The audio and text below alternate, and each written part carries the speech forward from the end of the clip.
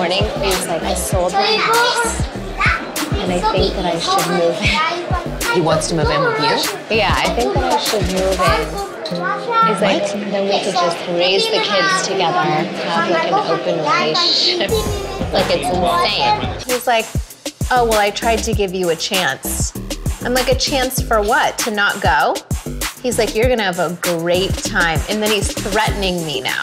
He's like, your little friend is gonna get beat up every single day when we're there. He goes, enjoy yourself walking around, you better watch your back. And I'm like, oh, are you gonna have people attack me? It's a pleasure.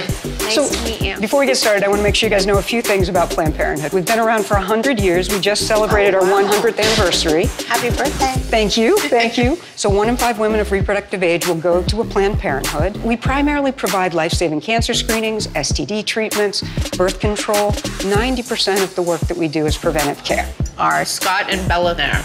I just got in today. Scott and Bella. They look so desperate at the airport. Like, who goes to LAX together? It's not a good look for Scott.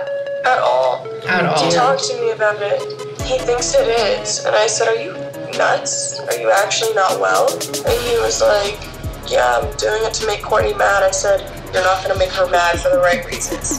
I think it's clear to everyone that Scott is doing this just to try to one-up Kourtney, and that seems super malicious.